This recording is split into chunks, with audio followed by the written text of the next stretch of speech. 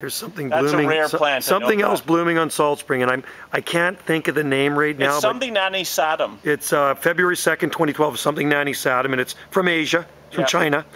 And these flowers are very spectacular, and they're very fragrant as well. Yep. There's a close-up shot of it. It's like a spring day. Did you get a close-up of the other one? Yeah, they're absolutely gorgeous. Isn't that nice? It's a really neat plant. Lots of flowers on this tree. It's a pretty good-sized tree. What, it's about 12, Did you see the front? 13 feet tall.